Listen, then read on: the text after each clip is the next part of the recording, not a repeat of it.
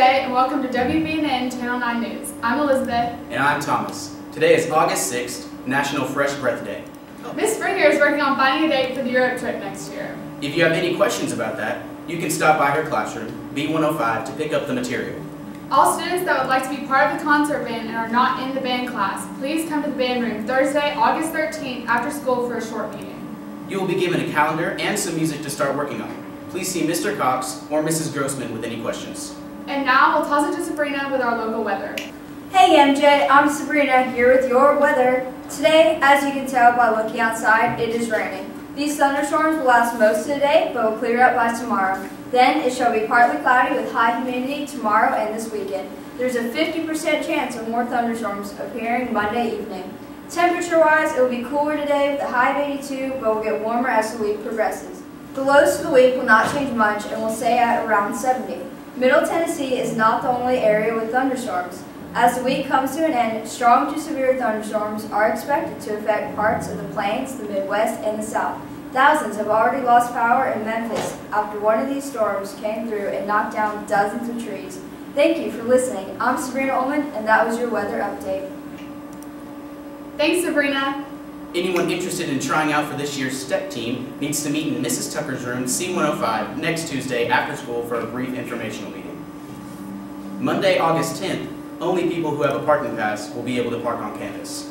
If you haven't yet gotten your parking pass, you can pick them up outside the cafeteria during lunch.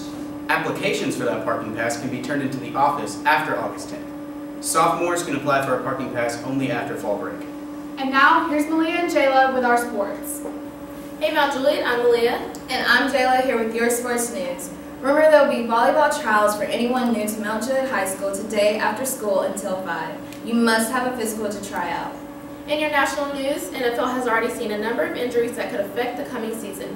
Here are some players that were injured shortly before or since the opening week of training camp. Pittsburgh Steelers wide receiver Martavius Bryant will likely miss next weekend's preseason opener after undergoing a surgical procedure Sunday to treat an elbow infection. Bryant isn't expected to miss a significant amount of time and should be ready for the start of the regular season. Denver Broncos wide receiver Kyle Williams hasn't had the best of injury luck during his NFL career.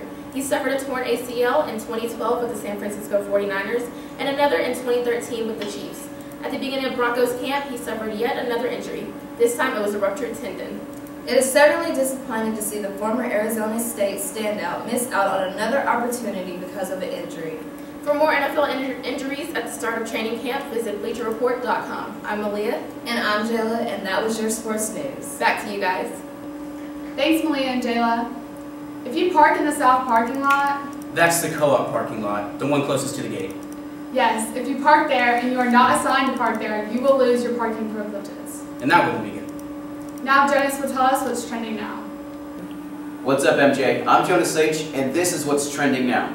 So while you may be waiting for next summer to happen so you guys can start sleeping in, these guys are training for next summer, as the Summer Olympics are coming up in 1 year in Rio de Janeiro. Athletes from all around the world get the chance to compete for that sweet gold medal that they've been dreaming of.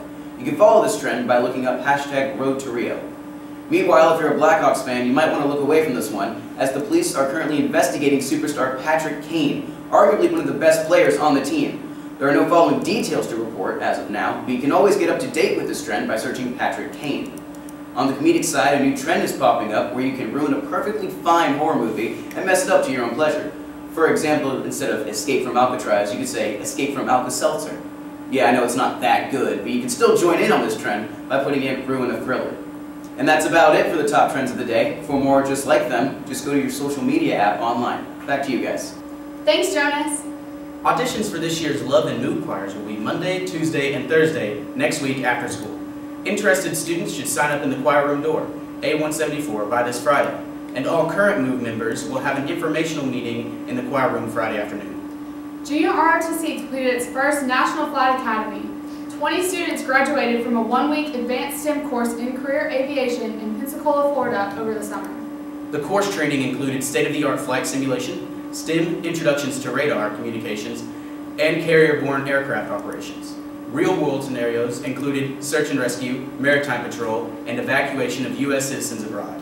And now back to Sabrina to tell us the difference between a watch and a warning. Thanks, Elizabeth. Since severe weather is on its way, it is crucial to understand the difference between a watch and a warning. Basically, a watch means that conditions are favorable for whatever kind of watch it is. For example, a tornado watch means that a tornado may develop in your area. If there is a watch for any kind of severe weather, be cautious and check for updates on your phone every now and then. If there is a warning for your area, take cover immediately because the severe weather has been spotted and is heading towards you. I always remember it as, watch out, I'm warning you, because a watch comes before a warning. Back to you guys. Wow, I never knew the difference, did you? Nope, learn something new every day. Thanks, Sabrina. If you're interested in helping with after-school math tutoring, please talk to your math teacher or see Ms. Lawless in room C-145. You can receive community service hours for your time. Thank you for watching WBNN Channel 9 News. Until next time, I'm Elizabeth. And I'm Thomas. Here at WBNN, we're in touch. So you're in touch. Have a great day, MJ.